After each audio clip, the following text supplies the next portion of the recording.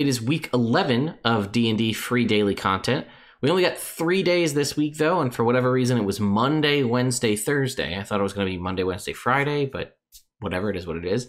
Most importantly, none of them are Adventure League modules. These are all DM's Guild created modules, and they are all, in my opinion, very well done, and they cover a wide variety of different topics. So if you want to see what they are and my thoughts on them, stay tuned. You guys like my sweet D20 light? I think it's pretty cool. What's going on, folks? Ted from Nerd Immersion here. And for those of you who are asking about this light, and by the way, it does have the ampersand on the 20. I will put a link in the description, an Amazon affiliate link, if you want to go pick one up yourself. I think it's like 35 bucks. And it just runs off USB. Anyway, let's jump over to the D&D website. So you can see here on Monday, we got the Wild Sheep Chase and First Blush. So the Wild Sheep Chase here, you can see this is 4.5 stars.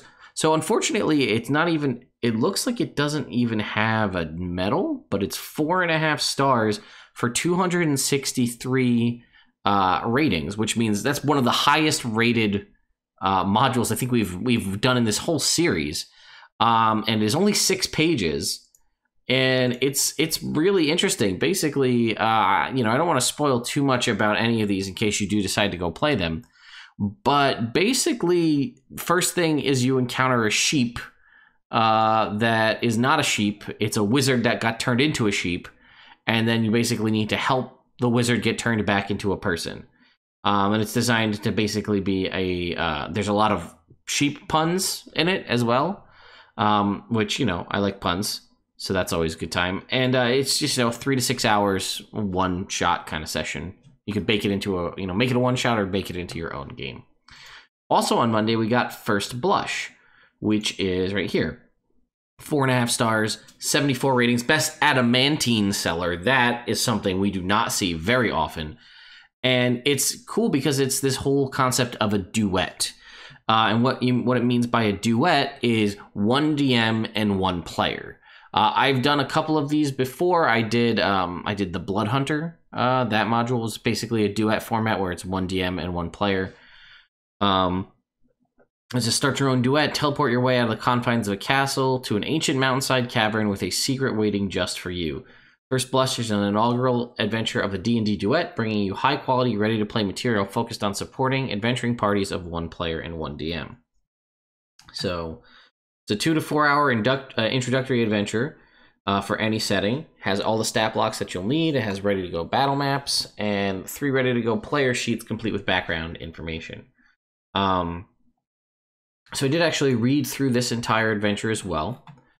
And it's really cool because it's a great way to potentially get somebody into D&D if they're unfamiliar with it. And you're like, hey, I stand by that. I said the same thing for the Blood Hunter, but I think these ideas of one-on-one adventures for someone who's never played D&D before, because I've run games for several people who have never played D&D before. And I've ran it from a full group of people, like a table of 4, to that player and one other person. And then I've also run a game for just one person and me as the DM.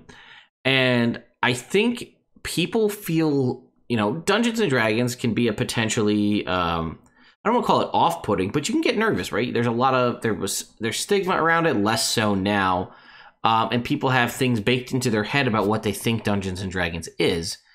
And I feel like if you take the time to sit down with someone individually and play through the game with them that way, it will greatly help them feel more comfortable to ask questions, to maybe want to dive into role play, whatever you want to do. But if there's somebody else there, specifically if there's somebody else there who's a veteran player, they may feel like they are not moving fast enough. They're asking too many questions. They're uncomfortable. And sometimes I've also seen this where the veteran player thinks they're doing good, but basically they're just sort of parroting the character and just being like, oh, you should probably use, what do you have? Oh, you have Scorching Ray? Yeah, I'd probably use Scorching Ray. That'd be a good move. And then that person is just like, okay, I'll do that. But then they're not making any character decisions. They're not doing anything. They're just doing what someone else tells them to do. And that I feel like is not fun for anybody. So that's what this is going to kind of break that concept of giving you a one-on-one adventure. And this is also designed, it doesn't matter what the class or the race is. So you can really just have them make whatever character they want. And then, you know, you can kind of walk them through it. And it continues with Second Glance and then Third Time's the Charm. So there's a whole trilogy of these adventures here, and there's a whole bunch from these creators as well, but there's a 3-part adventure series to, you know, and I would highly recommend, if you can do that with the same person, continue that campaign. Then on Wednesday, we got Secrets of Skyhorn Lighthouse, which is another very popular one for, see again, 4.5 stars for 308 ratings. I guess maybe there's no medal because you don't have a medal if it's you know, free. I guess if you put it up for $0, you don't get a medal because you didn't sell it. But to download it over 60,000 times, and now it's at 300, probably plus 5-star reviews. It was a 5 to 7 hour adventure for level 5 characters. It does have a whole bunch of new monsters and stuff, and I read through this one as well.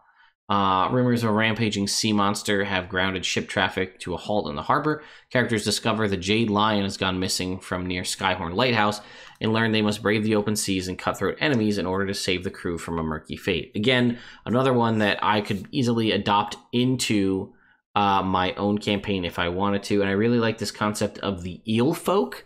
So, right, you've got like Lokatha are fish people, and Grung are frog people, Bullywug are frog people, lizard folk are lizard people, and this is eel folk, so they're basically a fish person, but they're like humanoid eels. I also would have really enjoyed if we could have gotten an eel folk playable race in here too. It might have been a little bit out of place given the context of the adventure, but there's a cool bunch of sharks, shark attacks and things like that, and there's a Fantasy Grounds version, so that's cool. We also got a Night of Masks and Monsters by Ashley Warren, and I believe this is a, is this the one-shot? No. Let's see. This is a Best Electrum seller, 4.5 stars for 86 ratings. DM's Guild bestseller, downloaded more than 9,500 times. In the city of Brito, I don't know, locals enjoy a life of splendor and frivolity. Oh, this is one where there's a big party, like a masquerade party every week. And it has a whole bunch of secrets, and when a strange hybrid creature, half bird, half man, is found brutally murdered in the city square, tattooed with the Marquis symbol of 2 masks, rumors began to spread. So it's kind of like a whodunit murder mystery, and there's even like special mask rules and stuff. It's a pretty cool one as well. This is, like I said, this is a really solid set of adventures. This is one of the best weeks we've got, and it's funny because it's one of the best weeks we got. It's the shortest week we've gotten, and there's no Adventure League in it at all. Then we got on Friday a Chance Encounter, right here, which is a Best Gold seller, 4.5 stars for 90 ratings. Classic low-level adventure designed for a group of 3 to 4 first-level players. It takes 2 to 3 hours to play through. First adventure in a mini-series, with the next adventure in the mini-series being the Mystic Circle.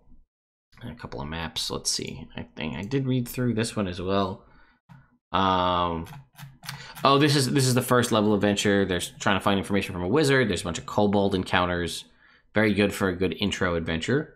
And then lastly, Friday is the Executioner's Daughter, which is a solo adventure. And this is something I've been really wanting to do on the channel because there's a bunch of these out there and I've never done one.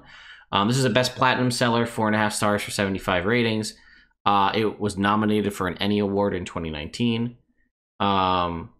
And basically what this is it's essentially a choose your own adventure, right? So if you remember those books, choose your own adventure books, that's essentially what this is, except it's a single D&D game. So you are both the player and the dungeon master in this game. So you basically you make your character, you play the game, and then like things are annotated. And it's interesting because that's something I would really want to try because I've never done it, and it would be an interesting mind exercise to be like, I am the player, so I want to succeed, but I'm also the dungeon master, so I want to give myself a challenge. But like, obviously you could fudge the dice if you wanted because you are both in control of both parties. But really, if you fudge the dice, you're only cheating yourself, right? I mean, like, if I'm going to make an attack roll as the monster and I roll a natural 20 and I critically hit myself, and I say it's not a natural 20, well, I know that it was.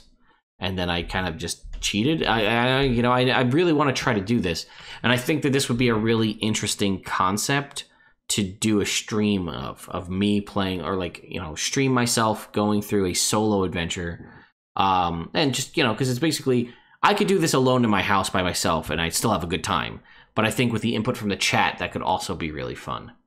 And that was it. That was the kind of the 6 modules we got throughout the week, for week 11.